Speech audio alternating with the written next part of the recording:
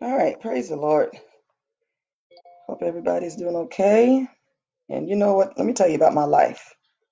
Everything happens when it's time for me to go live. I mean, everything happens. So I had to settle the house, deal with phone calls. I don't know. It's just weird. But anyway, welcome to Prophetic Bible Studies. I'm your host and your teacher for the next hour, maybe hour and a half. I'm Apostle Delisa. If you don't know me by now, you'll find out that I have a passion for the Word of God. I've been studying the Word since I was 13 and have several um, uh, degrees behind that uh, because I take um, the assignment to teach very seriously. And so I have invested in it. But above and beyond all of that, um, the Holy Spirit is the ultimate teacher. Okay, so I'll never get it twisted. I don't care how many accomplishments or what my accomplishments have looked like in life, nothing can compare to the teacher, the Holy Ghost. So I give him glory and give him honor for all things. If you have not had a chance to read Genesis chapter 32, this teaching is going to be it's going to be a tremendous blessing. So let me try to just mute my TV so we don't have too much background noise. I'm recording live from home, so I'm just disclaimer. I've got dogs and I've got kids, so I don't know what you guys may hear, but just pray my strength in the Lord. Amen. So good morning, God bless you. Good evening, good afternoon, depending on what time of day that you will be tuning in. And we're going to go ahead and get started, okay? Again, I apologize for any background noise in advance because, um, you know, I just don't know what may what may happen. So give me a few minutes and let me get everything pulled up for you. All right. So we're talking about Genesis chapter 32 and hold on. Yeah, Genesis chapter 32. Trying to monitor comments at the same time. Uh, Yeah. All right. Genesis chapter 32. All right. So, again, if you're familiar with the way that we do it, I'm not going to read the entire chapter to you because God has enabled us to read. And so I'm going to pull out some highlights, okay, like I did with the last one for 31. I'll pull some highlights out and we'll look at that. And so when we talk about prophetic Bible studies, we are not just reading the word of God, but we are studying it with the ear to hear what the Spirit of God is saying to the church. All right. So we're not just reading it and having a discussion about you know the context, or not the context, but the literal translation. But we want to hear the rhema. What is God saying right now? How does Genesis 32, how does that apply to me right now? So get your Bibles, get your notebooks, get your devices ready, and let's get started. All right. In Genesis chapter 32, verses 1 through 5, let me check my stuff here. Okay, good. All right, Genesis chapter 32, verses 1 through 5. And I will open with that, okay? But I promise you, I'm not going to read this whole thing to you. All right, Genesis 32, 1 through 5. And my style of studying the Word of God is to break it into small, digestible pieces. And I found that to be very helpful in terms of not being overwhelmed with so much information, especially Old Testament. I love history, so it's not a big issue for me, but there may be some who stumble in this area. So it's always good when you're studying, particularly the Old Testament. The New Testament is more narrative, but the Old Testament is historical. And so it helps to break things down and section it into smaller pieces. It makes it more palatable. You can digest it, and it makes better sense. Okay. So you'll find throughout all of my studies, and I'm now incorporating, I'm using this as a best practice to do a PowerPoint because there are, and as an educator, there are people who have different learning styles. Some people learn better with audio, some learn visual, some are better kinesthetic learners, what have you. So I'm giving you an audio and a visual, so that way we can kind of marry those pieces and get you guys, caught up into what God is saying for you. So let's read. I'm going to read the first 5 verses, okay? But my topic is, and I've titled this "Warfare and Godfare" for these first 5 verses, okay? So, and Jacob went on his way, and the angels of God met him. And when Jacob saw them, he said, "This is God's host." And he called the name of that place Mahanaim. And Jacob sent messengers before him to Esau his brother unto the land of Seir, the country of Edom. And he commanded them, saying, "Thus shall you speak unto my lord Esau, thy servant Jacob saith thus, I have sojourned with Laban and stayed there until now. And I have oxen and asses and flocks and men servants and women servants, and I have sent them to tell my Lord that I may find grace in thy sight. Okay. So in on the heel of Genesis 31, if you haven't had a chance to listen to that, you really, really, really do. It's posted on the Facebook page, but it's also everything is uploaded to YouTube as well. So I've got that link at the top of the page. You can go and listen to it because it's going to help you make sense with in terms of why Jacob is in this predicament that he's in right now. It's always good to kind of keep a seamless flow when it comes to the Word of God. So we find here that Jacob went on his way. You need to know where he went on his way from. Jacob was leaving. For those who listen in on Genesis 31, he was leaving the Mizpah covenant, where Laban said, basically, we're going to depart on amicable terms. You don't harm me, I won't harm you. And so Jacob went on his own way. Okay.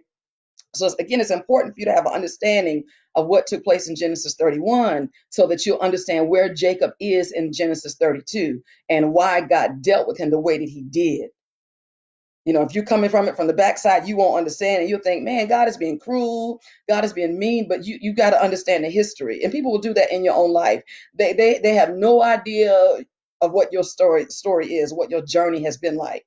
And they'll come in on the present chapter having no clue of, what you had been through, or, what I'm saying, what your experience had been like before then. So you can't judge a person, based upon their present reality, because you don't understand what it took for them to get where they are. Okay, so you want to be mindful about that. So here in Genesis chapter 32, 1 through 5, we're coming into a place where Jacob is being set up. All right. So after Jacob leaves from Laban, and there was warfare with Laban, but God showed Laban, this is my man of God. Don't you touch him. Don't touch nothing that he has. XYZ. And so Laban yields to that, and he releases Jacob on his way. Jacob leaves with his family and so forth. But Jacob comes to this place. So I often teach my church family, and many of them are listening. Bless the Love Church Charlotte, all of our guests and listeners. I bless God for you. There are some strong messages that God is going to reveal to you. So I want you to pay attention and don't miss what God is saying. So, after Jacob successfully, that's key. After he successfully confronted Laban, he did it. Remember, I told you guys how Laban mistreated him, changed his wages 10 times, deceived him into marrying the oldest daughter, all of that. But Jacob endured it. Jacob went through it. Jacob didn't fight back. Jacob didn't do evil for evil. Jacob, he suffered through it. Because people will tell you, oh, you don't have to put up with that. There's some things, friends, you do have to put up with in order for God to set you up for where he needs you to go. And some of that is some boot camp. Some of that is some training. Some of that is some seed sowing that God is doing in you to produce the godly character that he wants to come out of you. So yeah, you do. There are some things you do have to put up with for where God is taking you and what he has in you that he's pulling out. Jacob had to go through that with Laban to prepare him for this hour. So Jacob now is on his way, and listen to what the Bible said in verse 1. And the angels of God met him. This is what happens when many of you are coming out of intense seasons of spiritual warfare and conflict. God will send angels to minister to you for several reasons. Number one, God is going to, and I have here point one, the ministry of angels will come to comfort you.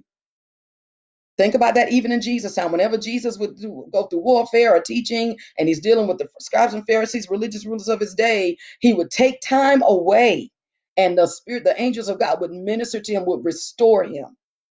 And so many times you find after you've done ministering or preaching or praying and you lose virtue, these are seasons when you're very vulnerable to attack.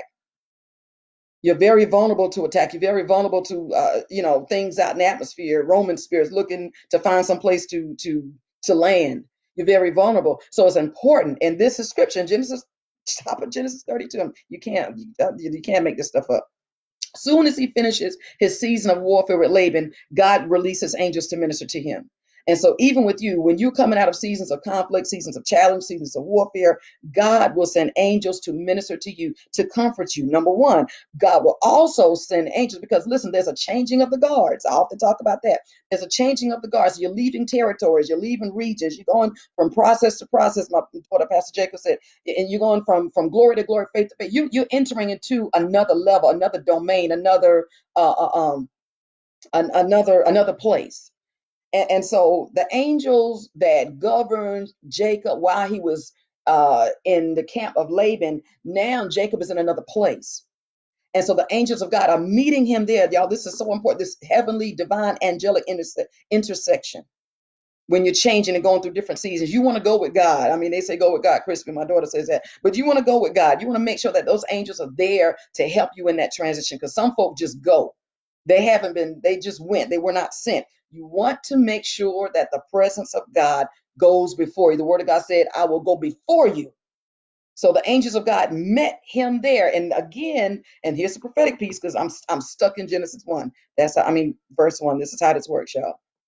But with that, um, if Jacob traveled in the wrong direction, there would have been no angels. So it's not so much you leaving from point A to point B, but it's also when you're transitioning from point A to point B that you are following God. The steps of a good man are ordered by the Lord, making sure your steps are ordered. The angels are where your steps are ordered. The angels are not where you want to go. The angels are not where you think you need to go. The angels are not where, and you look at Lot, for example. The angels were not in Sodom and Gomorrah.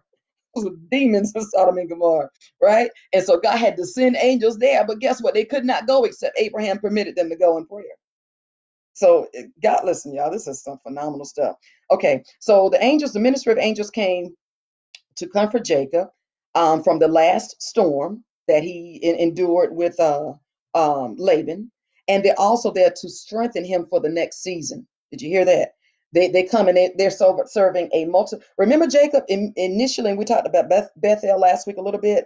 How when Jacob was leaving his father's house, he was leaving Isaac's house, going to Laban's house. He saw the angels. Do you notice at every incremental point of Jacob's life, there was angelic intervention, angelic intersection. And y'all gonna love this by the time I get done, if you can hang on. Um, you're gonna love this. So there's gonna be that angelic intervention. You don't want to go nowhere without it. You don't want to do nothing without it. Trust me. So they're there now. Okay, they say, you know what? You've gone through this with Laban. You've gone through all these years of suffering, what have you. Now you're going into another season. You need to be strengthened for this. You don't ever want to come out of a season of conflict and enter into another season without the strength of the Lord, without the peace of the Lord, without the joy of the Lord. Because you're going to operate that in your flesh and you're going to make terrible, terrible mistakes in that, okay? So this speaks to that proof that angelic intervention was validation. It gave proof that Jacob had indeed followed that process. He followed the instructions of the Lord. He endured the hardship. He endured the warfare, and meeting those angels was proof that God was with him. All right. So now the place in verse 2 is Mahanaim. Okay. This word means double camps, or excuse me, two camps or double. So you see that now, as a result of Jacob enduring that season, the angels revealed themselves to him in a place called double. You don't even have to have the Holy Ghost to know what that means. In context, there's double for your shame, double for your trouble, double. You know what I'm saying? And the same thing God did with Job, him twice more than what he had. And so Jacob now is entering into a pivotal phase. And that's why I titled this message "The Paradigm Shift," because some tremendous things are about to happen in the man of God's life. But it's not just going to fall. It's not just going to fall out the sky and just, you got to go through something to get it, okay? So just prepare yourself and get ready for it. So he's in this place called double, a place of two camps. Now I want you to pay attention to that, all right? The Mahanaim, the place of two camps, the word in Hebrew means double. So Jacob in verse 4 and 5, Jacob attempts to make peace with Esau. Because remember what God told Jacob in 31, I want you to return to your father's home, go back home. Well, Jacob realized, I didn't leave on good terms. Remember, we talked about that last week too, leaving with a good benediction, because you never know who you got to return to, who you're going to need. You never know. This life is funny, y'all.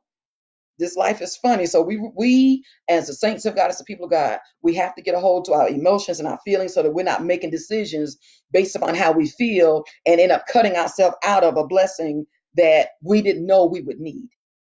Okay. So God is telling him, Jacob, you got to go back. Guess what?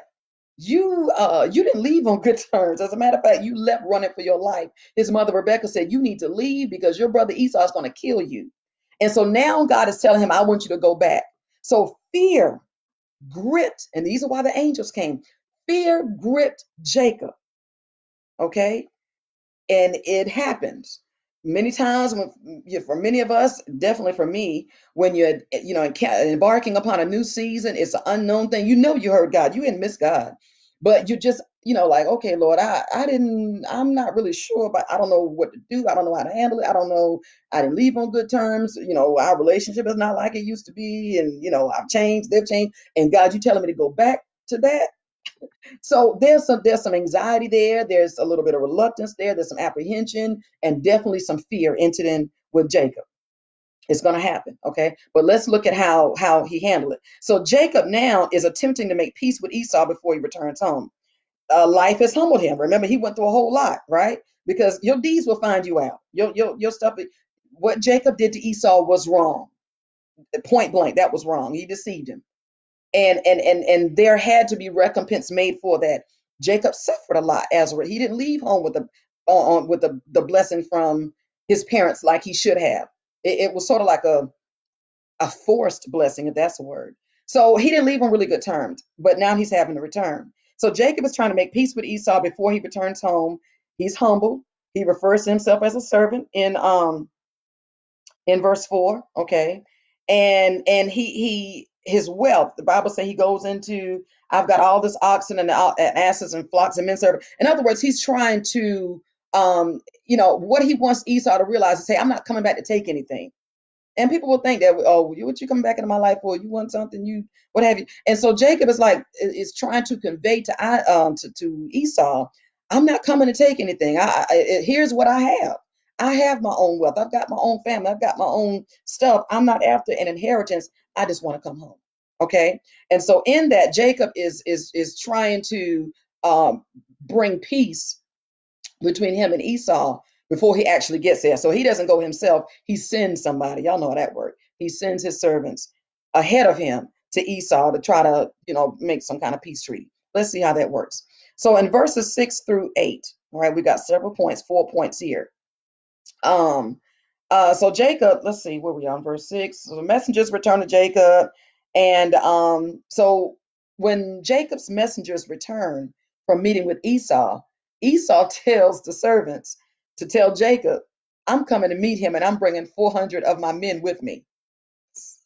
Listen, when you already operating in fear, you already reluctant, you got anxiety, you got all kind of emotional stuff going on right now, and somebody tells you, oh, he said he wants to come meet you, and he's bringing 400 men with him. You know, it's not unlikely for you to think, oh my God, this man is going to kill me. He's going to take, you know what I'm saying? He's going to kill my family. I mean, you think the worst, right? Fear will have you. And this whole chapter is going to really talk to you a lot about the manifestations and operations of fear. So fear is telling Jacob, your brother's gonna kill you. There's gonna be a whole slaughtering of your family. And so he's panicking, okay? So Jacob assumes that Esau is coming to avenge his wrath on him because Jacob stole the birthright. So Jacob assumes, and that's the danger in miscommunication. We talked about that last week in the last study. Miscommunication in relationships, whereas somebody may be saying one thing, but you're going to interpret it based on your own experience, your own assumptions. Okay, so fear, my topic for this particular section is fear comes through the doors of assumption. You need to get some hard facts, get some knowledge. Quit getting people to do stuff for you. Do it yourself. Okay. If God told Jacob, I'm sending you to your family, sending you back home, why are you sending your servants? God didn't tell you to send servants. He said for you to go. Now, I understand what Jacob did. I get it as a father, as a husband, as a provider. I understand. I'm not knocking what he did, but what I'm saying is that wasn't what God said. And so anytime we try to manufacture a move of God, we're going to come out of it with some weird stuff like what we're seeing right now. You're going to come out of it operating in fear. You're going to come out of it operating in spirits of flight, spirits of manufacturing, peace treaties. And you're going to do things in the flesh. All right. So you want to make sure that you're following this as God would have you to follow. You want to do this the way God wants you to do it. Okay. Let me pause for a minute, check my comments and see where everybody is before we move forward.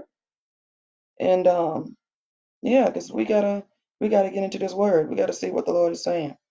All right, so hold on, let me check it. Page. And for those of you just joining, welcome, welcome. We're in Genesis 32. We're in the second portion of it because I like to break it down into little smaller nuggets and um, and so forth. So Jacob assumes that he's coming to execute wrath. So he springs in motion to protect his family. Again, I'm not knocking it, but that's not what God said. So fear, one thing about fear, fear will drive you to do things that you don't even have to do. Fear will have, well, case in point. Thank you, Holy Ghost. In its present reality, okay, we are dealing, today is what, April 17, 2020, we're dealing with COVID-19 pandemic. And so when the onset of the news hit, there was a panic and people ran and bought toilet paper by the truckloads. So again, that fear will drive you to do things that it will drive you to make assumptions based upon your own, presuppositions. It's not based upon facts. It's based upon what you think.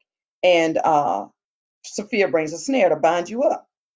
So let's get into what's happening here with this thing with Jacob and Esau. So the Bible says Jacob, verse 7, 32 and 7, Jacob was greatly afraid and distressed because he's thinking his brother's going to come and kill him. Okay. He devised the people. So now he puts in motion, as I said here, to protect his family. So he decides to send half of the family one way, and one wife and her family one way, and another wife and her family another way. He's trying to divide his family. He's trying to protect. Again, I'm not knocking it, but I'm just saying this is what fear will have you run when nobody's chasing you. Fear will have you. And some of my spiritual children are watching, and they, I've seen how they operate in fear, and it's quite comical. But if you don't know, if you assume something, or if you half hear something, and you take that thing and then you can build revelation off of fear. And my God, you're going to get the fruit of it too. And you'll find yourself thinking somebody's mad at you or somebody's feeling some kind of way about you. And that's not the case at all. But fear, again, fear will come through that door of assumption, and fear will have you doing things. I mean, you just find yourself doing things, saying things, going through things that are false evidence appearing real. It's not real. It is a mirage. It is a stunt from the enemy to move you out of the place of God. Remember what I said at the top of this chapter. Jacob was at a place of transition. And so what does the enemy use to move you out of place so that you can't hear God clearly? Whenever you enter into a new season, friends, whenever God is getting ready to do something new in your life, here comes fear. I can't do it. They don't like me. They don't this. I don't, and you, if you listen to it, like Jacob did here for a little bit, Jacob listened to it. If you subscribe to the voice of fear, it will delay your season of deliverance. It will delay your season of breakthrough, and it will cost you. It will be very expensive. And not only that, the people in your immediate influence are going to go through it right along with you. Because if you're over them, you're in charge of them by whatever that looks like, and you're telling them, well, let's do this, let's buy tissue, let's do that. They're following what you're doing. They're following your lead. So if you're supposed to be leading and you're panicking, what do you expect those underneath you, or those who are connected to you, or those who are drawing influence and strength? What do you expect them to do? So if Jacob is panicking, what do you think his wives, and his children are going through? They're panicking too. So as a child of God, and when you know that you've heard explicitly, this is what God said, not what your flesh say, not what your feelings say, not what your favorite prophet say, but when you know in your knower that this is what God has said, and you got angelic validation proven, you've got you in the right place, you at the right time, you in the right moment, you in like my daughter was talking, in the Kairos season of your life, there's no need for fear. God told Jacob, I'm sending you back to your family. So what Jacob should have done is when he crossed over, met the angels, there's a changing of the guards. The angels that had escorted him from Laban have been released, and the angels that are going to escort him home are on assignment. And so Jacob should have said, honey, sweethearts, children, servants, let's go. We're going home. And when he faces Esau, man, I was wrong. I did you wrong. I was another person back then. Or what have you, just being honest. But then the name Jacob means deceiving or a supplanter or being undermined, underhanded and undermining.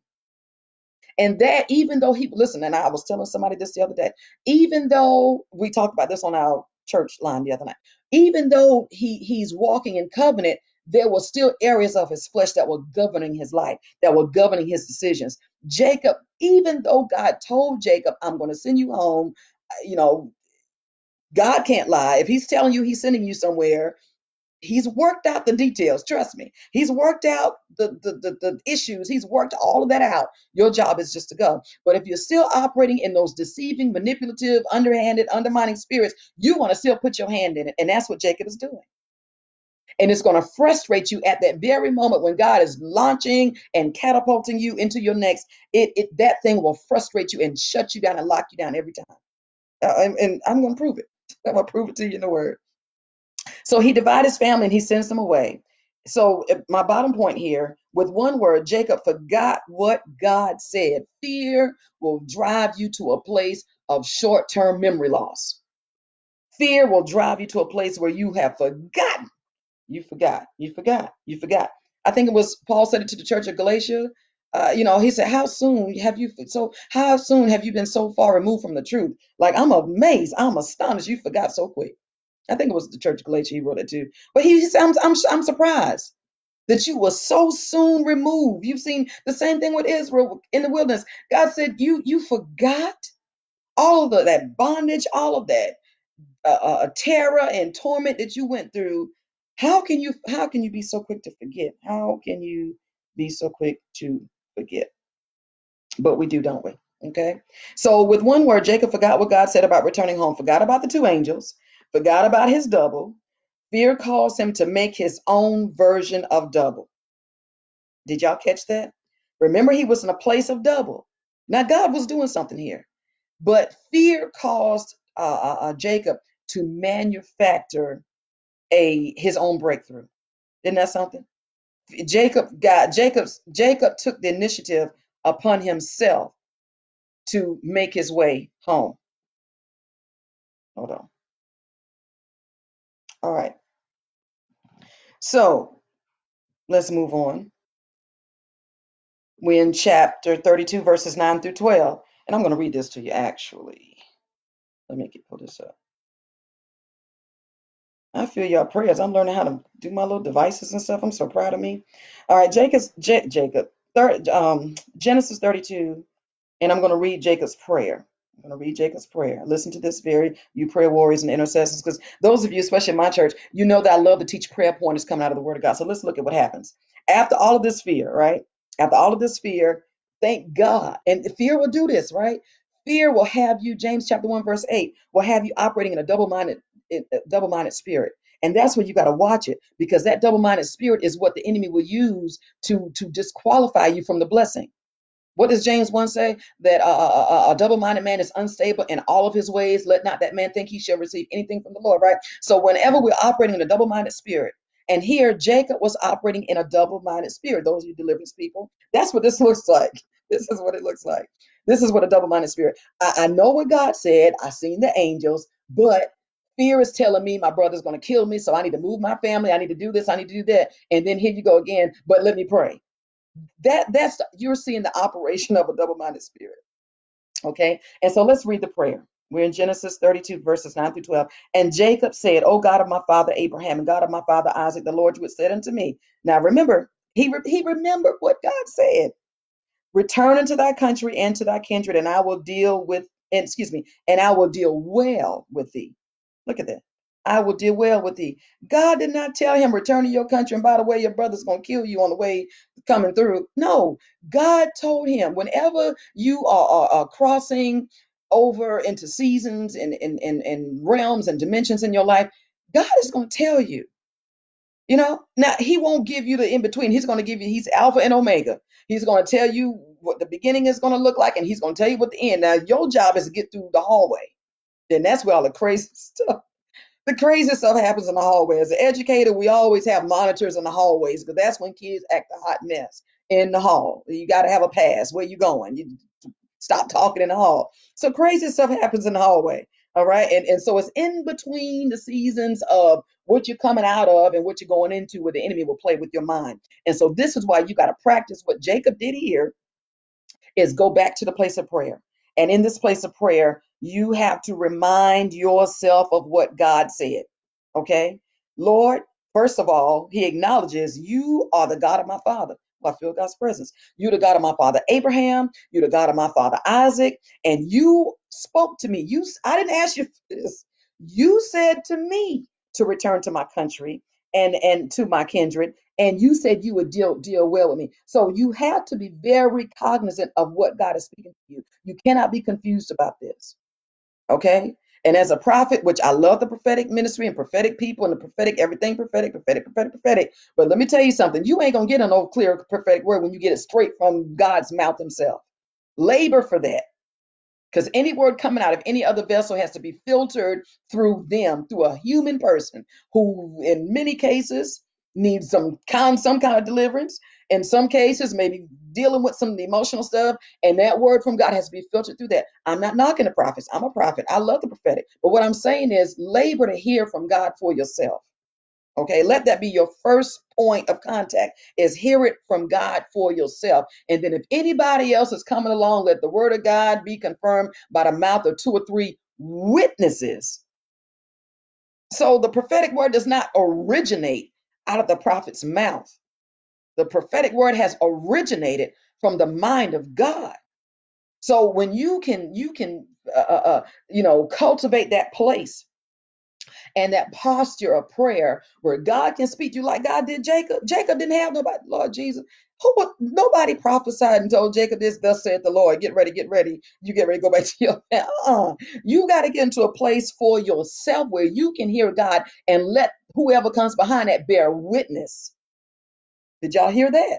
That was a whole school of prophets you got in 2 minutes. Let whoever else comes behind what God said bear witness. And that way, your Holy Spirit, that's why the Bible said prophecy. And I was studying last night because y'all, I'm going to be teaching on this summer, School of the Prophets. Yes, praise God. But, the Spirit of God, the prophecy has to be judged. We need to make sure that that's what God is saying. I don't know what's inspiring you right now. You know what I'm saying? I don't know. There's a lot of inspirations out here. Everybody's not inspired by the Holy Ghost. Some folks, praise God. So, what you say to me is going to bear witness to what God has already told me. You're not going to be the first one to bring me nothing new. You can forget that. What you have to say to me is going to bear witness and testify to what God already told me. And that's how I know in my spirit that you are a true prophet of God, or a true prophetess, or true prophetic believer of God. That's how I'm going to know. My spirit will bear witness. It will testify of a truth that yes, God is using, this is what God is saying. But no, you're not going to be the first one. Okay. So he's praying, and God and my Father return. This is what you said, verse 10. And I am not worthy of the least of all the mercies. Do you see how the suffering and the trials humbled Jacob? His trials humbled him. He said, I'm not even worthy of the least of these mercies. Jacob understood, I did some stuff. See, when you go to God for real, not, well, you know what Laban did, and I didn't really, no, no, no. Own your stuff, own your stuff, own your stuff. I am not worthy. God, I am a hot mess. I deceived my brother. I deceived my father. I broke my home. I broke my daddy's heart, broke my mama's heart. Ugh. I did a lot of stuff. So I'm not worthy of what you said to me. Okay? And of all the truth, he said, I'm not worthy of your mercy and of all the truth which you have showed unto your servant. I'm not deserving, God. You spared my life. You kept my mind. When I wanted to marry Rachel and the man gave me Leah, you kept me from going crazy. You try to marry the wrong person, wake up, you got somebody, then you lose your mind. So God kept this man. He said, I'm not worthy of that. That was fruit. What I did, I was deceived because I deceived. And so what I received was fruit from my own ways. But God, even in that, you kept me. You were merciful. Okay. He said, for with my staff, I passed over this Jordan, and now I'm become two bands. I have become two armies. All right. Deliver me, I pray thee. Now he's asking for deliverance. Again, he acknowledged, I'm going through something. My mind is messed up. Part of me want to believe what you said. Part of me know what you said. But there's another part of me that's telling me I better run, hide my kids, hide my wife, hide my dogs, There's a part of me that want to run. There's a part of me that wants to run. Right. He said, deliver me, I pray thee, from the hand of my brother, from the hand of Esau, because listen, I fear him. People of God, there are things I was studying, and oh boy, listen, praise the Lord. Whew, I can't get to that. You just have to be honest. Can I just say that? Just be honest and confess the areas that you have fear in. Confess the areas that you need deliverance in. Confess the areas that you deceived people in. Be real and honest with God. He said, I'm afraid of my brother. I'm afraid he will come and kill me and my family. This man of God understood what God, he was conflicted. He understood what God said, and he knew the testimonies of God in his life. He could not, it was undeniable. There was no way he could reason against what God. I can't deny what you've done. What you have done is of a truth. But also, God, I understand I'm facing something right now, and I'm scared to death. I'm afraid. I need you, God, like never before. So he's asking for deliverance because in the back of Jacob's mind, even though he was battled with fear and all that, he knew he still trusted in the God of Israel. So people of God, you're going to have moments when you do flip flop back and forth. You're going to have moments. You're going to have moments where you like, Lord God, let this cup pass from me, Jesus. I don't want to go through this. You will have moments as anointed and as prophetic and as awesome and as lovely and as anointed as you are. You're going to have moments in your life when you're going to say, God, please take this cup. I don't want it. I don't want it. Okay. But nevertheless, right? So that's the prayer.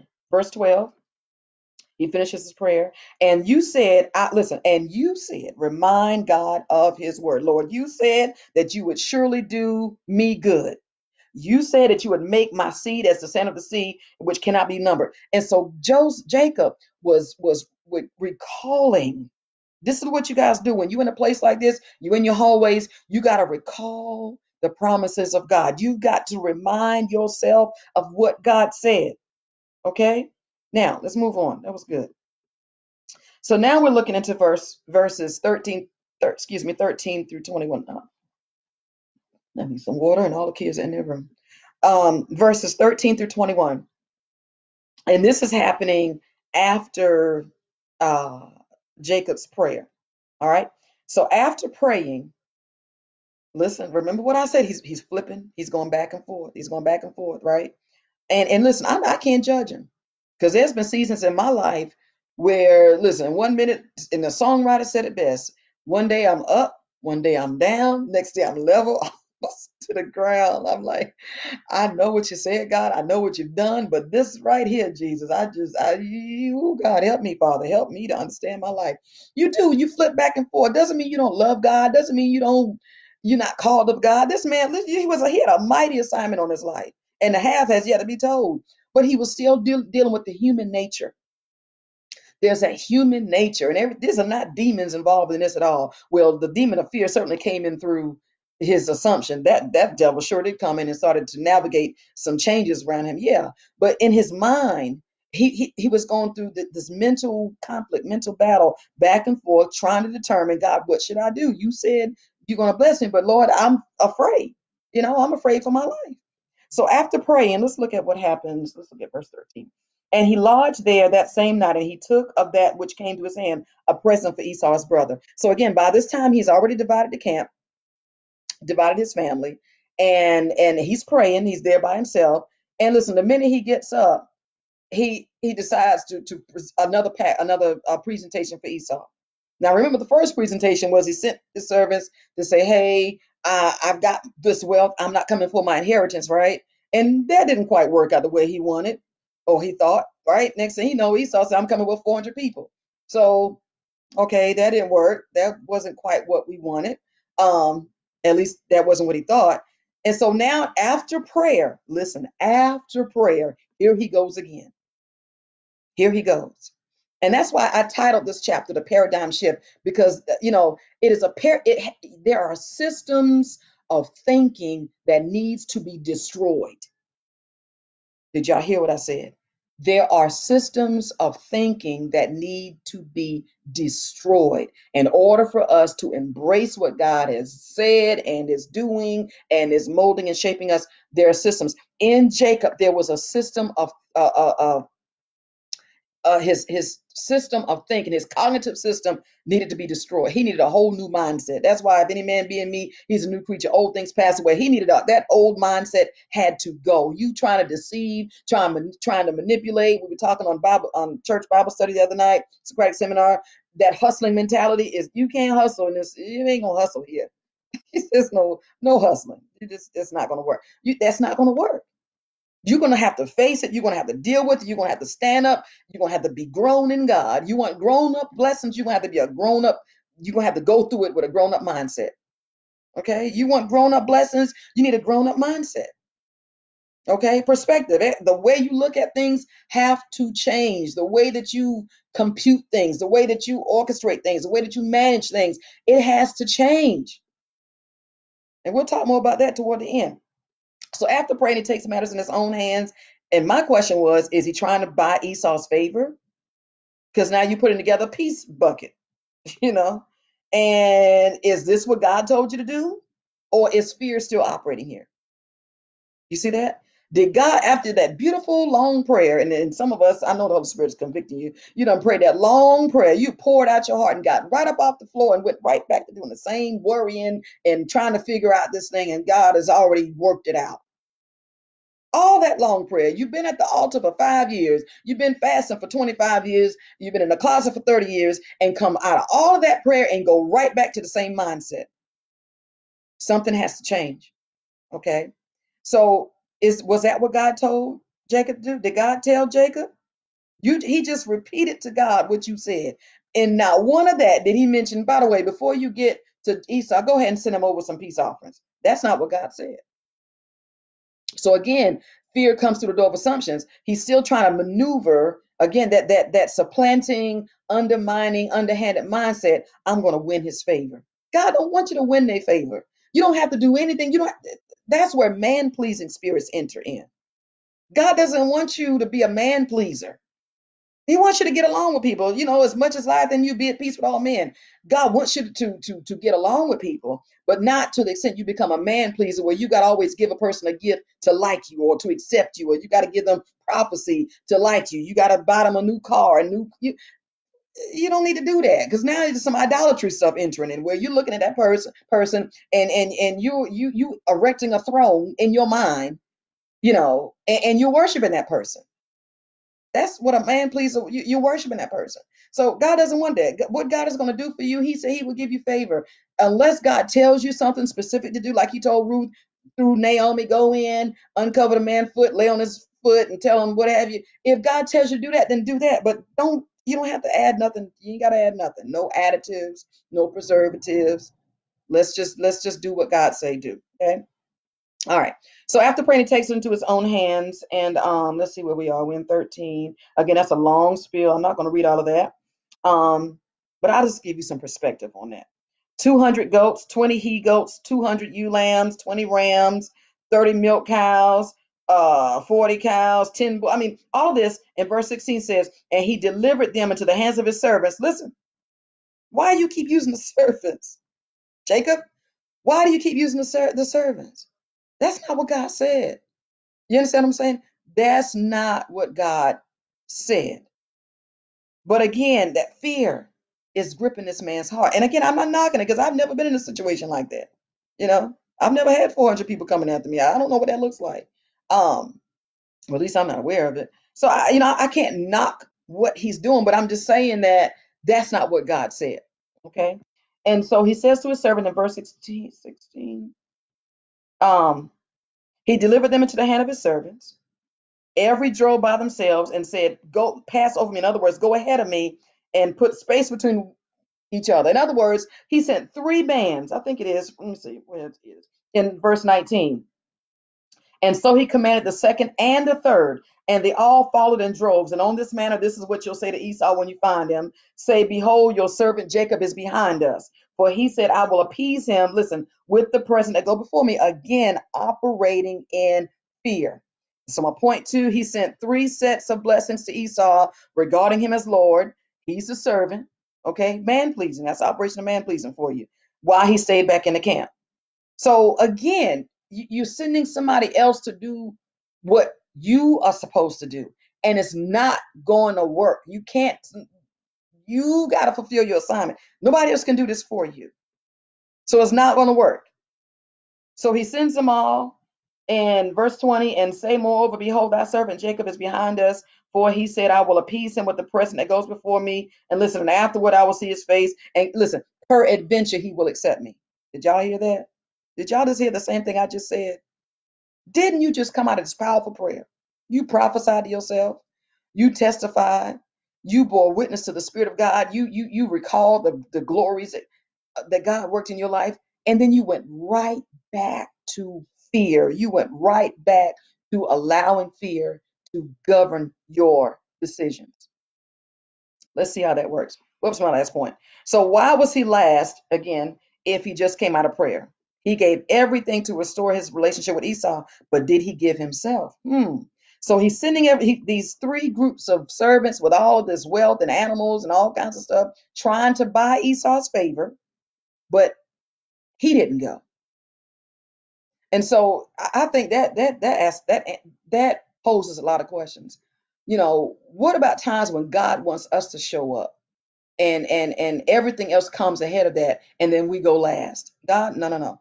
God wants you to do it, not your cousin, not your uncle, not your best friend. There are certain things, certain assignments only you can do. God said, don't send nobody else ahead of me. Don't have nobody. I need y'all to pray for me. Can you go to God on my behalf? No, you go to God on your behalf. Okay. Don't go sending gifts and offerings and tithes and offerings and somebody pray for me. I'm gonna send you a seed because I need you to pray for me. No, no, no. Keep your seed and you go and talk to God. Okay. You know what I'm saying? There are times you are gonna have to do the work.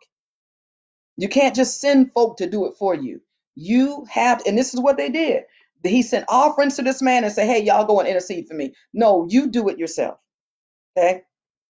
Let's go on. Did we cover everything? 21. Yeah, let's go.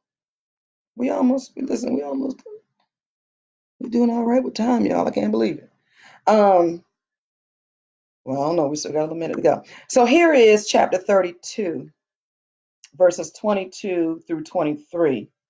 All right. So we just covered the part where Jacob sent three different uh, uh, uh, bands or divisions of his servants to bring offerings to Esau to try to help buy his favor, trying to buy a relationship, trying to buy favor, buy a position. It's not going to work. So here we find here now God, listen, now God responds.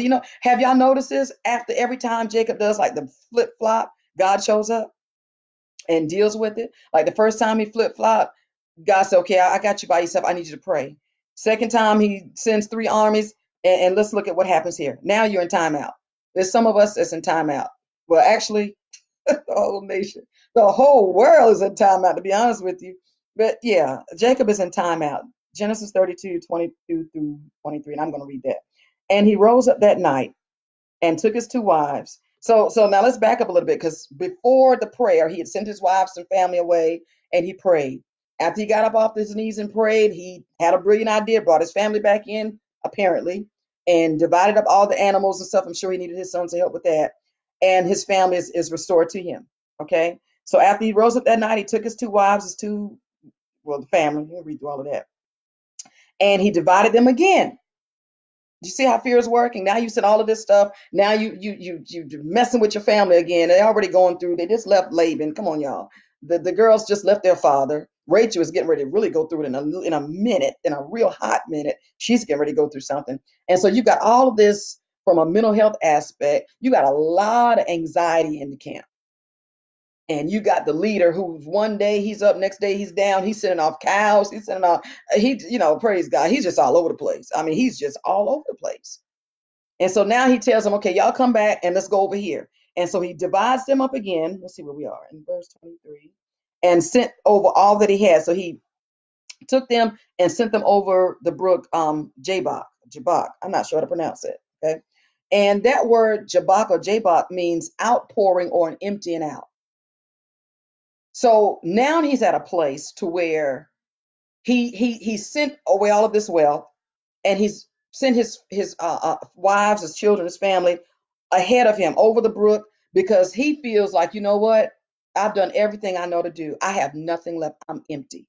How many of us have been there? You've done exhausted all of your brilliance, all of your smarts, and all of your intelligence, and you have nothing left. Like I just don't know. Here's what we say. I don't know what else to do. I don't know. I've done everything I know to do. How many times have we said that? That's a spiritual place called Jabbok, where you have emptied out, you have exhausted all of your human intelligence, you and your three smart friends. And you guys have just come up with all the ideas and everything you know to do. And and so now you're in a place to where you're empty. You have nothing. You literally have nothing left. All right. So let's see what happens. Let's go a little bit further if you're reading with me. All right. And so he's left, let's see. So he took them, verse 23, and sent them over the brook and sent over all that he had. All right. So Jacob thought, again, as a good father, as a good husband, I'm not knocking him. He thought he was doing what was best for his family, but God wanted, should be God, sorry about that, y'all. But God wanted Jacob alone. So even in Jacob's mind battles and mind confusion, mental confusion, God was still working in that. Thank God for the times that he'll still work through all of the stuff, the times he'll work through all of our baggage. Thank God for that. And so God was like, I'm going to permit this. This is not my divine will. This is not my perfect will. This is my permissive will. I'm going to allow this. I'm going to let you sin over everything and sin over your people because I need to get you by yourself again. We already tried this and you prayed and I really thought we were making some progress. And lo and behold, you got up off your knees after praying that powerful prophetic deliverance prayer, and you went right back to trying to manipulate things in your own strength.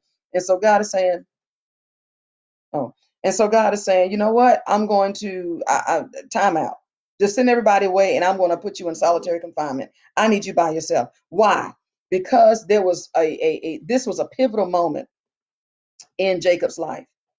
This moment was so much bigger than Jacob realized. So there are certain moments in your life that are greater than other moments, pivoting moments, shifting moments, life altering moments. And these will be the times, people of God, where you will find yourself walking alone, where you've been separated from family, you've been separated from everything that you know is dear and close to your heart. These will be these defining moments where God said, you know what? You messing with timing here because there was a certain time that God needed some things to manifest in Jacob's life. And Jacob's indecisiveness was working against that. And so you'll find that in certain seasons of your life, everything is going to get quiet. And especially it's going to come on the heels of you trying to make a decision and you're trying to hear God and you're trying to figure out what's expected of you and it's just not working out. You're making a bigger mess than what it was initially. For the lack of a better words, and I say this in love, but you're messing it up. You messing up this plan. God has this tremendous at the beginning of Genesis 32. God said, I'm going to meet you in a place of double. I'm going to repay you for all the pain, all the torture and the torment that you went through in Laban's house. I'm going to give you joy. I'm going to restore relationships. I'm going to give you your own land. No longer will you have to live and for somebody else's stuff. I'm going to give you your own. Okay. I'm going to give you your own inheritance. And but Jacob is messing it up. You know what I'm saying? He's messing it up. He just, praise God. There are times, among the many jobs that I have, but I run a t-shirt company and do screen printing and stuff. And so sometimes, my kids and my husband, especially if I have a big order and I'm kind of overwhelmed, and I got a deadline, the kids are coming on my husband and they'll offer help and they mean well, honey, can I help you? Mom, you want me to help you? So and so, so. And a part of me is like, yeah, I could really use the help. But then there's another part of me is like, you gonna mess this up, and this is money, this is time, this is material. And no, I just rather just let me do it by myself. And so there are certain seasons where a mistake is too expensive for you to make. And instead of God allowing you to be around voices who will influence you in the wrong area, or you've got so much distraction. I mean, that's a lot of animals and family and wives that you got all this noise around you and you need to hear God. This Genesis 32 was a pivoting moment for Jacob. God was changing Jacob's life forever. And he had all of this noise. He had these distractions. He's got Esau on one hand with 400 people that Jacob thinks is going to kill him. He's got all this wealth, these animals, and they're mooing and baaing and oinking and kicking and all of that. Then he's got his servants. They're bickering and arguing and carrying on. Then he's got his children. That's a whole nother message. And he's got these two wives and his women servants. This man had a lot going on at a time when God really needed him to focus. And so what did God say? Just Sit down. Just sit down and be quiet. Sit still and let me get something across to you. Okay? So Jacob thought what he was doing best. He was doing what Jacob thought he was doing what he thought was best. And God had to work with that. Sometimes y'all, God has to work with some stuff that if God don't work with it, it just ain't gonna be worked with. He sometimes God had to work with the mess. He has to work with the mess that we've made. And this is what God did in Jacob's case. He had to work with his mess. Let's move on, okay? So we can try to get out of here. All right, so moving down to verses 24 and 25. And a lot of people say Jacob wrestled with God. And you know what? I've even said it. I think I probably can preach a few messages on it. But the truth of the matter is, Jacob didn't wrestle with God. God wrestled with Jacob. Again, because there were some things that God needed to get to Jacob. There was a mindset.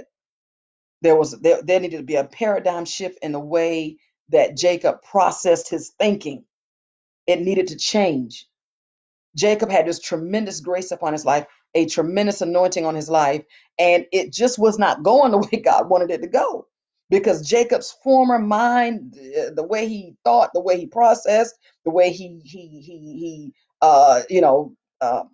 reasoned with things, the way he analyzed things was just off, and it was becoming a disturbance to the pattern of purpose that his life needed to follow. It was becoming, and some of us, the way we think, and some of us have had, and praise God, let me just say this how God is saying it.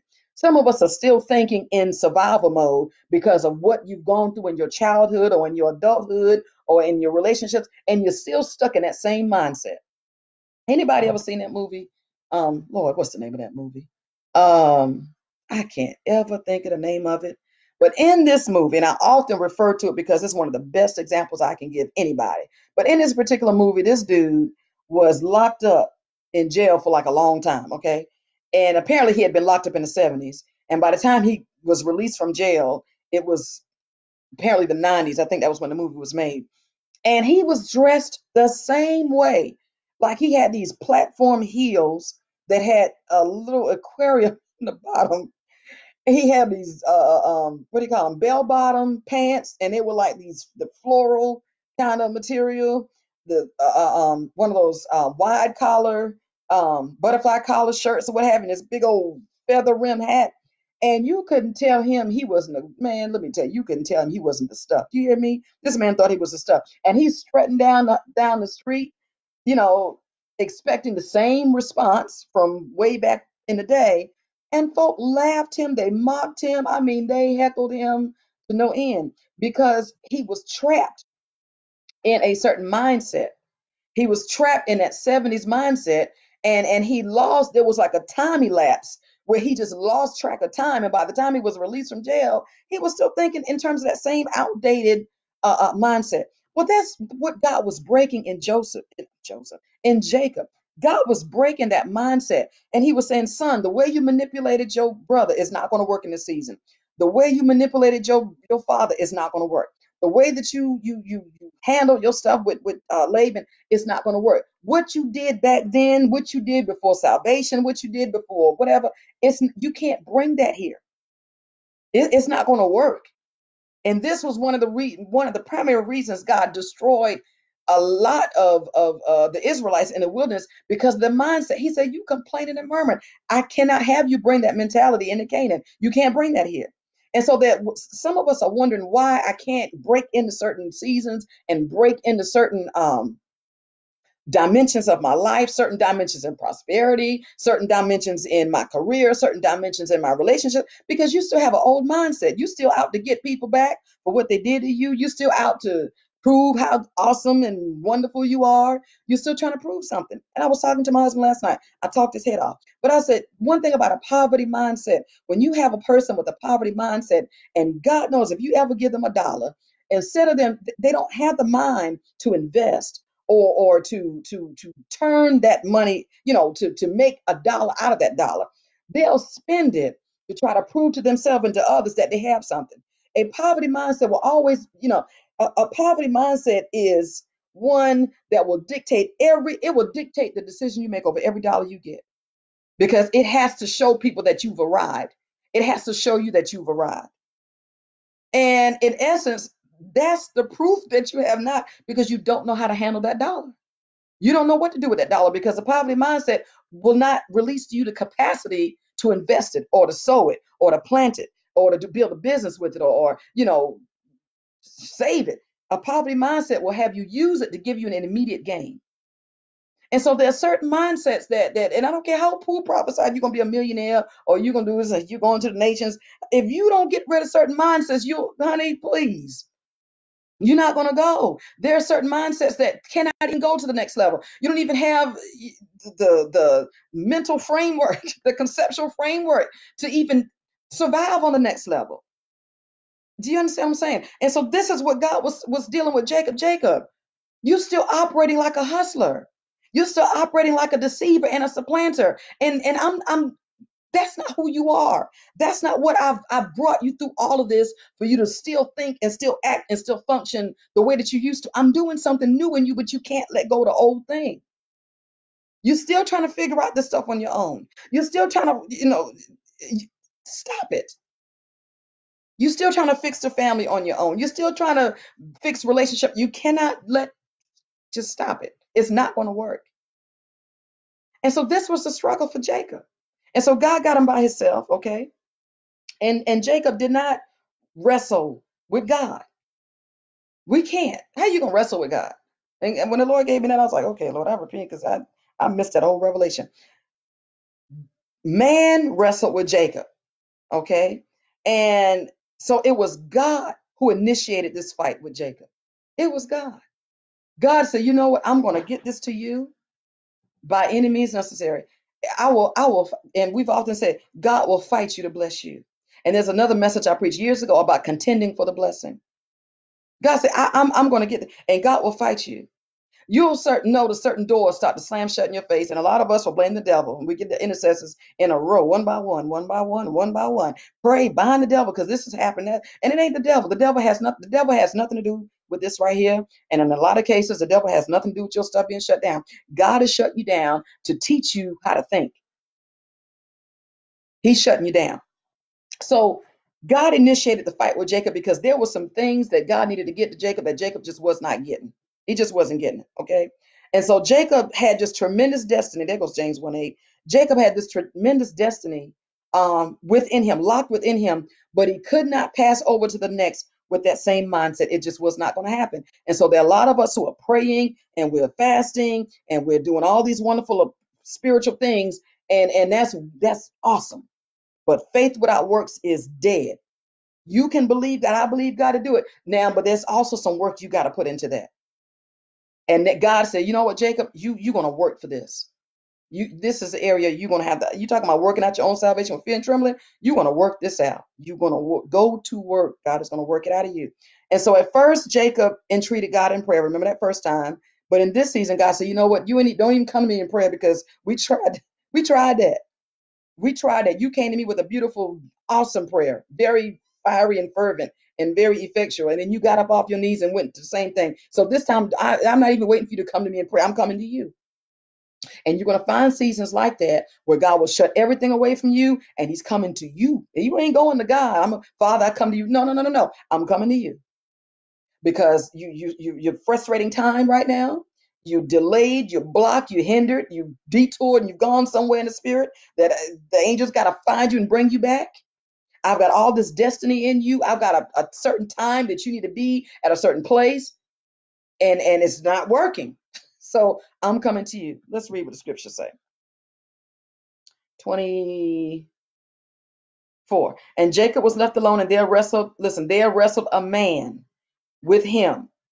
So he didn't wrestle with the man wrestled with him until the breaking of the day. And when he saw that he prevailed not against him, he touched the hollow of his thigh, and the hollow of Jacob's thigh was out of joint as he wrestled with him.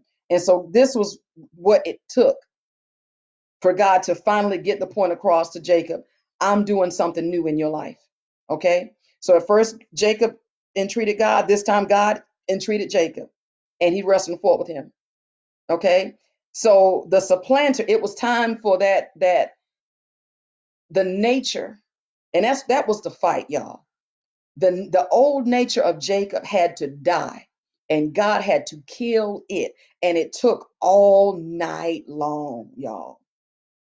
This was not an overnight thing. It took all night for God to wrestle and kill and to overcome that nature that Jacob had. So, and now we know, right? Because let me read this to you. And he wrestled with him. And so now the man, and we're going to get to that in the next slide. The man was Jesus Christ incarnate. Okay, so don't be deceived. Jesus, it wasn't that Jesus couldn't get away, the man couldn't get away.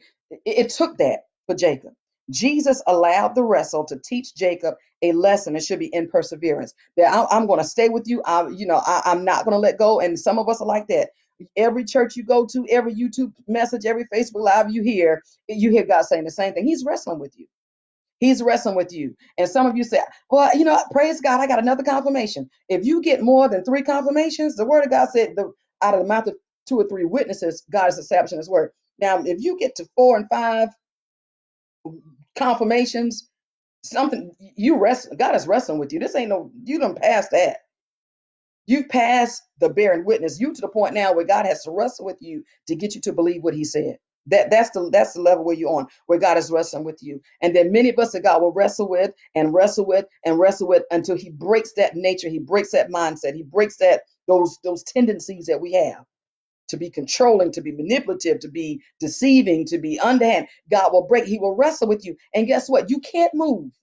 You will not be able to move. Jacob was suspended, and God was right there with him. He said, we ain't going nowhere until we deal with this right here. And for Jacob, it happened overnight. For you, it may happen, my God, it may take 2 years. Wrestling with God for 2 years. Wrestling with God for 30 days. However long it takes for that thing to break. There's my dog whining, praise God. Okay, so let's move on. In verses 26 through 28. And he said, let me go, for the day breaketh. And he said, I will not let you go except you bless me. And he said unto him, what is thy name? And he said, Jacob. And he said, your name shall no more be called Jacob, but Israel. For as a prince you have prevailed with God and with men. Excuse me. For as a prince you have power with God and with men, and have prevailed. So let me stop there for a minute. So Jacob finally reached a place where he could not win. Remember, when you're a kind of person that's always used to getting your way and kind of, getting over on people, God's going to get you to a place where you won't be able to do that anymore. You're going to reach a place to where you say, okay, I give up. I can't win. Okay, I give up. And so he held on to the man, and the same thing he did with Esau at birth. Remember when Esau was born, the Bible said Jacob reached his hand and pulled Esau by the ankle, right? And that's where he got the name supplanter. In other words, he was trying to pull Esau in so he could come out. So that you're talking about stuff happening from the womb, y'all, bloodline stuff. This happened from the womb. Jacob always had a nature to be undermining or to be deceiving. Okay, God had to break that in him. The same thing he did. And some of you'll find some of the same patterns you've had as a child. If God hasn't broken that thing, you're going to see it in your adulthood. And this is where you get a whole lot of crazy stuff in relationships. Trust me. And then a lot of it goes back, and I can tell you this from a mental health therapeutic standpoint, it goes back to mommy daddy issues. And I know that's, some people may get offended by it, but that's a hard truth. A lot of what we deal with comes from some mommy dad or some childhood issues, childhood pain, childhood traumas that we never got healed from. This thing grew up in Jacob, to where God himself had to fight with him to break those tendencies, to break those strongholds. He did the same thing. He held him. He would not let him go. The very same thing he did to Esau. He would not let Esau go because he didn't want to be last. He wanted to be first. So he had that what do you call it? A zealousness about him. Always wanted to be first. And that's pride. Always wanting to be first. Always wanting to be seen. Wanting Diotrephes was like that, wanting the preeminence. I want the high seat. I want to be seen. I want all the accolades. Pride operates like that as well. And God broke it. So Jacob finally got to the point where he became persistent and said, I will not let you go until he blessed me. Jacob realized this was the paradigm shift in his mind that, you know what, I can't win. I finally met my match. And let me tell you something, you will get to the point in life where you will meet your match. You ain't going to be able to get over on everybody. You're not going to be able to lie to everybody and get away with it. You're not going to be able to deceive folk. You one day, if you don't go to God and get delivered, one day you will meet your match who will call you on your stuff. And that's what happened when God wrestled with Jacob, not Jacob wrestled with God. God wrestled with Jacob and said, we're going to confront this for once and for all. We're going to deal with it.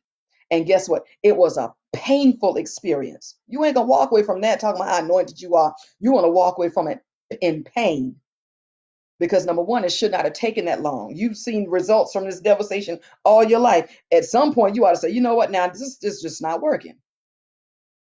It's just not working. But we'll hide it under tongues and we'll hide it under, we know how saints know how to hide stuff now. With hide and seek, we have become the masters at hide and go seek. We will hide stuff in a minute. Hide it behind the title, hide it behind the suit, hide it behind the dress, hide it behind the building, hide it behind the organ. But there's gonna come a day of reckoning that God said, you know what? You will not hide. You no. We're gonna deal with this. You're gonna bring it out front and center, and we're gonna deal with it. So Jacob reached a place where he could not win. So he held on to the man. The same thing he did when he felt like he was losing, he started holding on. And so Jacob became persistent. I won't let you go until you bless me. Jacob finally came to the mindset to where he said, I can't win. I need you to bless me. I need you. God, I need you. I need you to show me how to walk this life of faith. I need you how to show me how to entreat my brother. I need you to show me how to be a father, how to be a husband, and not keep re-traumatizing my family because I'm going through some mental warfare. And whenever I go through, the whole family goes through with me. I need you to show me, God. I need you to bless me. This wasn't a blessing for stuff. It was a life blessing, like the Lord talked about in Malachi, that I will now open the windows of heaven and pour out a blessing. There is a life blessing that comes with a paradigm shift of the mind to where you don't think like you used to think. I feel God's presence. I don't know who this is for, but God is talking to you. You don't think the way you used to think. You don't reason the way you used to reason. You've gotten past trying to manipulate, trying to be, what do you call it, hoodwink and bamboozle people. You finally reached the point to where you say, God, you know what? Here I am. Give me the mind of Christ. Lord God, let this mind be in me that was also in Christ Jesus. And so Jesus himself had to wrestle with him to get him. Have you ever seen the movies? I hope it ain't never in person, but somebody's just going through like some kind of spell and people just grab them and shake them. Sometimes God has to grab us and shake us. You talking about being shaken. God said, I will shake the nation. And God will get you to that point to where you can't move, you can't do nothing. He's holding you, and you got to look in his eyes. You got to look in the word of God and say, God, it's me. Whoa, whoa, whoa. Woe is me. Woe is me, God. Like Isaiah said, for I'm a man of unclean lips. I dwell among an unclean people. He has to get you to that point so that you can embrace and receive what God has for you. Okay? Jacob had nothing. Remember, he was in Jabbok. It means empty, and he had nothing left. And that's where these experiences will take place. When you say, God, I don't know what else to do. I've done everything I know to do. God said, good. I'm glad you finished. I'm glad you finished. Now maybe I can have a turn now. It happens in that place where you empty out. It happens in Jabbok where I'm emptied. I have nothing left. I have exhausted all of my measures. I spent all my money. I've talked to all my friends. I've received all the counsel, all the prophecy, all the prayer, all the oil, everything, and nothing is changing for me, God. I'm empty. I need it. I need you. I need a change. I need a paradigm shift in my mind, in my life. He had nothing left. He had nowhere to go. He had no means to protect his family. He threw himself on the mercy seat and said, God, I need a blessing. So Jacob was the problem, not Esau. Isn't that powerful? Many times, and we'll do that. Oh, it's the devil. It's the generational stuff. It's the so and so and so.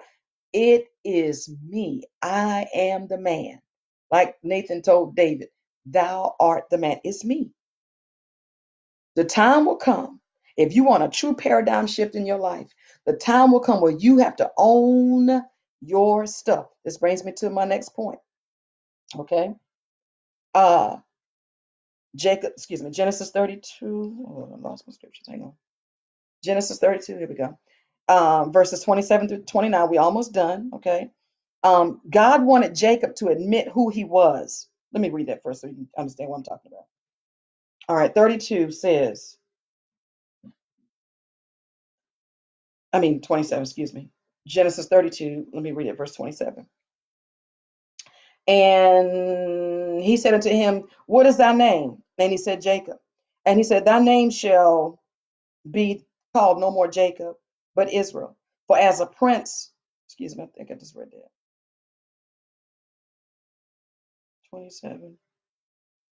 As a prince, you have power with God and have prevailed. Yeah, I read that. I'm going to read it again. And Jacob asked him, tell me, I pray thee, thy name. And he said, wherefore is it that you ask my name? And he blessed him there. So God wanted, when he asked him, he said, what is your name?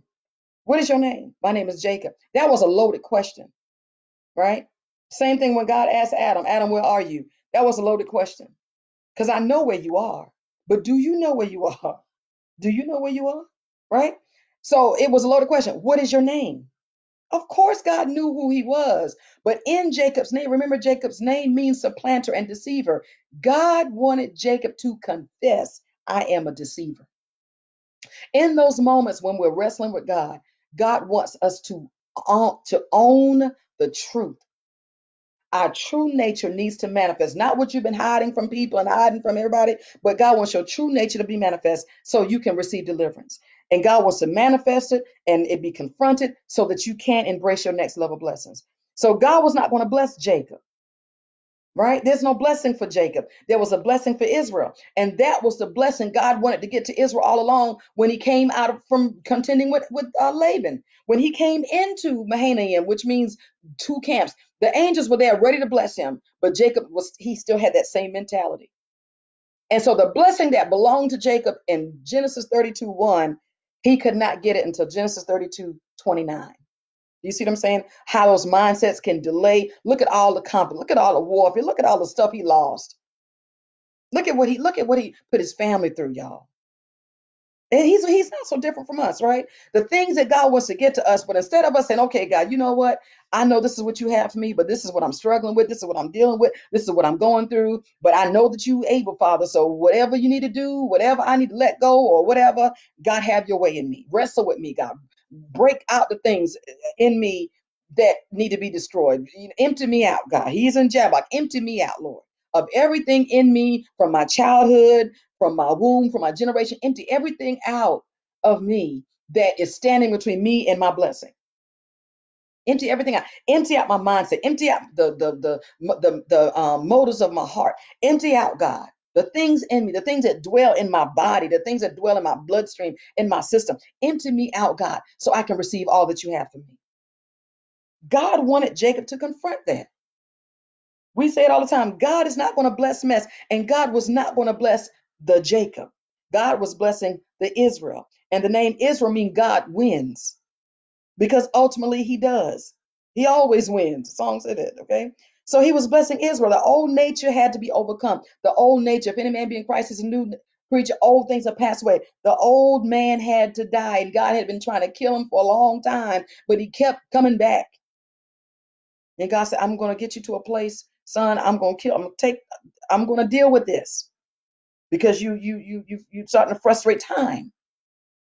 So his new name meant God wins. Jacob prevailed because he never gave up. And that's the key.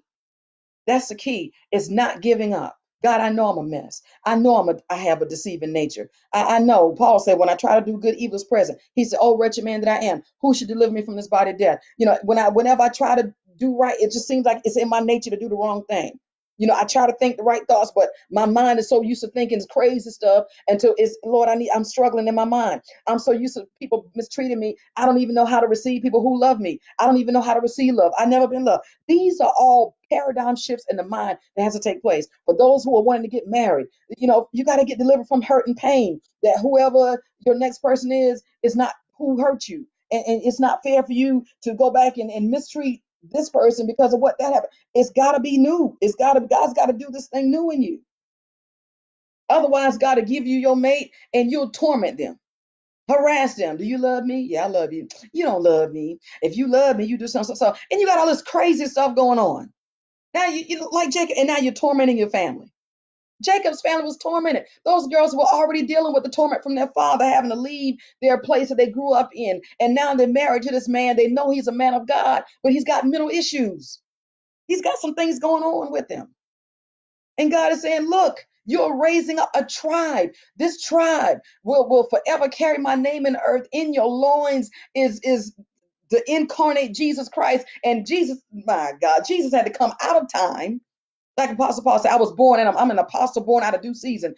Jesus had to come out of his due season. Jesus was not scheduled to be on the earth for thousands and thousands and thousands of years. But because of what Jacob did, Jesus said, you know what? I got to go down and fix this. I got to deal with this because he's messed it up. It's not going right.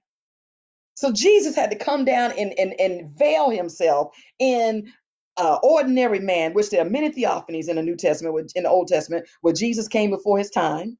Okay. Because he had to deal with Jacob. He's like, look, you are my father in the natural. And I need you to get this right, man. Because Levi is looking at the way you handle this. The Naphtali is looking at the way you handle this. The tribe of Dan is looking at Benjamin. All of these tribes, Manasseh, Ephraim, are looking at the way you conduct yourself, Jacob. You are the father of many nations. Get your mind right. So God wrestles with him. Isn't that good? It is. Amen. So Jacob prevailed, but he never gave up. So even when you know you're going through stuff, continue to go before God and pray. Lord, here I am again. Here I am. And don't say, God, I know you're tired of me, because he's not. Keep coming to God. God, this nature, this thing, this beast in me, God, this thing keep rising up. Every time somebody give me a compliment, I feel something rising. Every time I get new shoes, I feel something rising. Every time somebody says no, I feel something rising. You know your stuff. Don't nobody have to prophesy. The Lord showed me. So you don't need all of that. Then you get mad when somebody will tell you, you know what's in you. Take that to God. God, there's a lying spirit in me. I'm still lying, even though I'm saved, sanctified, Holy Ghost filled. But God, there's something warring in my members. There's a war in me. Okay. And if I want to walk into the fullness of what you have for me, I got to deal with this. So true to the Jacobian nature, Jacob asked the man, what's his name? Now, listen to this. After all of that, all right, Jacob asked the man, well, what's your name? Jacob knew his name. Jacob knew who he was. So do you see that deceiving spirit still there? Come on, y'all. That spirit was still there. And God is right there with him. And listen how God deals with it. God's right there dealing with it, right? I'm trying to wrap this up. So Jacob asked the man, well, what's your name? And the man, he knew, the man being Jesus, he knew that Jacob knew. And he knew that Jacob was operating in that cunning nature. Y'all know how this thing is. That stuff will come back to you if you don't watch it. Just because you've been delivered from something, don't get brand new and think, I'll never do that again. Never say never. Because Peter, like I said here, Peter was the rock. Jesus, the Lord said to him, blessed art thou, Simon Bar-Jonah, for flesh and blood has not revealed this to you, but my Father has revealed it by his Spirit. And upon this rock I will build my church, and the gates of hell shall not prevail against it. And I give unto you the keys of the kingdom, whatsoever you should bind loose, and all that good stuff. And guess what? Right after that, here comes Peter rebuking Jesus. I mean, yeah, and then Jesus rebuked him and called him with the devil. Had to deal with the devil and Peter. It can happen. It can happen. You can still be susceptible to these influences of things that you have been delivered from. So watch yourself. Okay. So that Jacobian nature to be cunning. And well, what's your name? You know my name. Don't play with me. You know who I am. All right. And so he did not. The Lord didn't even respond to that. That's why for some questions, God don't even. You know the answer. Stop playing. I'm not. No, I'm not gonna give. I already told you the answer. Well, Lord, why is this happening? You know why it's happening. You know why. You know why it is. You know, for every situation in your life, you know exactly why it is the way it is. Don't even act. Don't even try it. You know why it is. Why are they not doing it? Why? You know. The Lord didn't even respond. He didn't respond. Okay. And so the man discerned, quote, that Jacob was being cunning again. Reminds me of Peter. I just talked about that. God did not respond with his name because he knew that Jacob knew.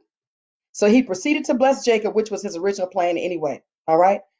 Now we're done, y'all. Okay. So Jacob confirmed. Listen, what I'm gonna read this to you.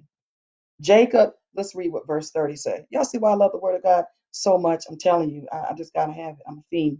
This is Genesis 32:30. And Jacob called the name of the place Peniel, for I have seen God face to face, and my life is preserved. Now, right there alone, didn't he ask the man what was his name? And the man would not tell him. He didn't even answer. He didn't respond, right? And then here we come to verse 30, and he says, I'm going to rename this place and call it Peniel because I've seen God. And I thought you said you didn't know who you saw. I thought you didn't know. You see what I'm saying? See how we can play these mind games? And God said, I'm not playing that with you. The Lord said, He didn't even, listen, y'all. God didn't even respond. He didn't even respond to it. So Jacob confirmed in verse 30 that he did know it was God in the wrestle match. And he sanctified that place and named it Peniel, which means facing God. Okay. So in my second point here, and I'm not done, y'all. After a genuine encounter, listen, I said genuine because some of this stuff, I don't know what to call it, but it ain't genuine because when you have a genuine encounter, number one, there's going to be change. There's going to be change that you will feel and we will see. Okay? You will rename your circumstances. Now, all of a sudden, remember, he's panicking and I'm in the place of Jabbok. Remember, I'm emptied out and I have nothing. Now, after this genuine encounter, oh, this name, I'm going to rename it Peniel. This is a place where I have seen God face to face. You see how you change that? You're supposed to come out of your circumstances and change your circumstances. I mean, come out of your conflict, come out of your war, your wrestling with God, come out of your place of prayer and change. You're supposed to be a change agent. You're supposed to change things. So after a genuine encounter, you will rename your circumstances. The place where Jacob thought he was left to die alone became the birthing ground of a new era. You see that? Okay. So the limp was also symbolic of the wrestle. Again, remember, you want to see some fruit. You hear people say, "Oh, I've been in the presence of God, and I'm looking for glory." You know, when Moses came out of the presence of God, we saw evidence. There needs to be evidence, people of God. There needs to be evidence on the day of Pentecost, which we're coming up on Pentecost Sunday in a little bit. When the day of Pentecost had fully come, we saw evidence of the outpouring of the Holy Spirit. Yeah, their lives was changed, and they had um were preaching and all of that, but their conduct, their lifestyle, the way they carried themselves changed. Okay, it wasn't just, oh, I'm filled with the Holy Ghost and that with a burning fire. We don't see fruit of the Holy Ghost and we don't see no fire. No fire. We have to tell you to worship. We got to tell you to stand up. We got to tell you when to pray, tell you when to give, tell you how to live, tell you when to smile, tell you when to pray. Danny, that's not the Holy Ghost. You mean to tell me you are filled with the third part of the Holy Trinity?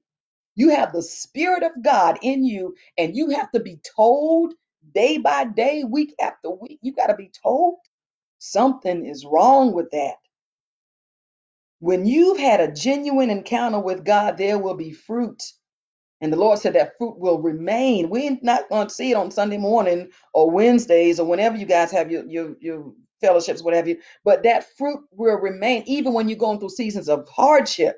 We're going to see fruit of the Holy Ghost. When you're going through being betrayed, we're going to see fruit of the Holy Ghost. When you're being lied on, when you've been cheated, when you've been backstabbed, when you've been left for death, uh, uh, uh, we will see fruit of the Holy Spirit. When Jesus walked the streets of Calvary, Jerusalem, and was on his way to Calvary, we saw fruit of the Holy Spirit. He wasn't throwing off on people and kicking and spitting and cursing. We saw fruit of the Holy Spirit. When they tried to rail him with accusations, he said, I don't have a mum. I don't have nothing to say to y'all. I'm not even going to respond to you. The 7 last sayings, we saw fruit of the Holy Spirit. We saw him heal and deliver a man from hell's gate while he's dying himself. We saw fruit. Paul said, death works in me while life works in you. We saw fruit. Why don't we see fruit when we say we've had an encounter with God? Oh, I just came out of the presence of God and the Lord slayed me and the Lord picked me up and dropped me and threw me across the room. And I just feel I'm on fire for Jesus. And then the next 5 minutes, you wonder, like, you know, do you have a ventriloquist? Because you said something, but your life ain't lining up with nothing you just said. So we have to be honest. When there is a genuine encounter, we will see remaining fruit. Now, I'm not saying you're going to be on your P's and Q's every day. You're human and you're going to have days when you're just going down through it. That's just life. Okay.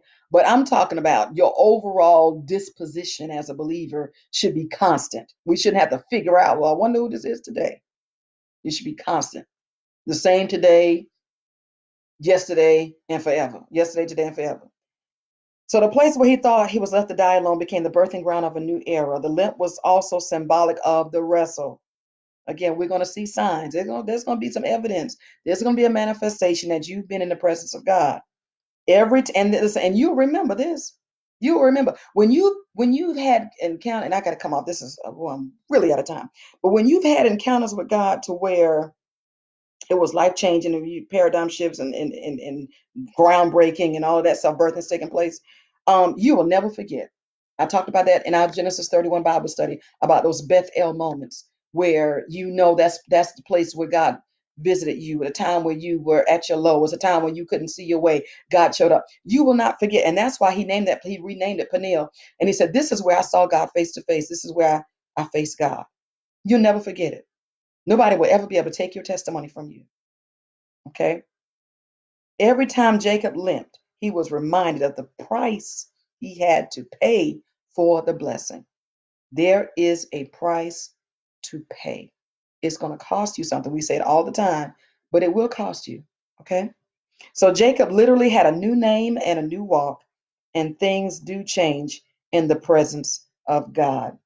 Well, that is going to conclude our prophetic Bible studies for Genesis chapter 32. Very extensive. I hope you guys got a lot out of it. I hope you heard God, because I know that He has spoken to many of you expressly about maybe some of the seasons that you're in.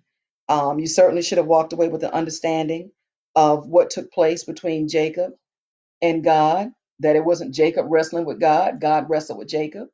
You should walk away with the understanding of what your mental state can do to those who are around you, who you have influence over. You should have walked away with the understanding of uh, the efficacy of prayer, and that it's not enough to just pray, but you need to believe what you praying to God for. You need to believe, and you need to trust that God's going to do it. You need to understand that what these spiritual places, the meanings, understand about the warfare, how the angels came after he left Laban, and he has another season of warfare, and the angels of God were there to guide him. But at some point, God said, you know what? I'm going to come and do this myself. Okay? So if you were blessed, and I know you were, I'm going to ask you to consider sowing a seed into the ministry. You can do that by visiting www.tlcor.org.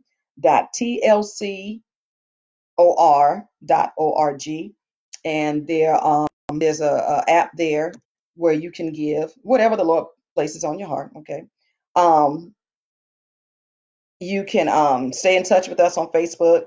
You can also subscribe to our YouTube channel, because once I'm done and grab something to eat, I will have this uploaded to YouTube. So if you're joining us for the first time, I welcome you. But all of our prophetic Bible studies from Genesis 1 all the way to this one is uploaded to YouTube. So you got to kind of scroll through. We've got like over 500 something videos. But yeah, yes, Mitchell, you can text to give. That number is 980-222-0126. Okay. And just do what you're led. I'm not one of those preachers that will beg and hoodwink you into doing anything. If God is not leading you to do it, you won't get blessed for it anyway. So let Him lead you. Okay. But yeah, so subscribe to our YouTube channel, and you'll catch up. I mean, now that we have time, you can catch up on all of those prophetic Bible studies that I've done from Genesis 1 through 32. And so we'll come back at the next time, and we'll pick up on Genesis chapter 33, and we're going to do it again. We're going to do it again, get into it, and let's just hear what's on heartbeat of God. Okay. So you guys be safe. We love you. God bless you. We pray that all things go well. We pray that this word is forever settled in your heart, that it will take root, and that God will give it the increase. We pray over every relationship that you're connected to, that that God will work miracles, signs, and wonders in that, but that He'll first do it in you. And if you're having a issue similar to what Jacob had with Esau, God is shifting you into maybe a new thing, whatever that new thing is. Okay, that the Spirit of God would guide you and lead you, and that the angels of God will minister to you. Okay, and that you'd understand the ministry of angels. They're not going to do the work for you. Okay, but they'll make sure that you're strengthened to get the work done. All right. God bless you. We love you. And until next time, Apostle Delisa, I'm signing out. God bless.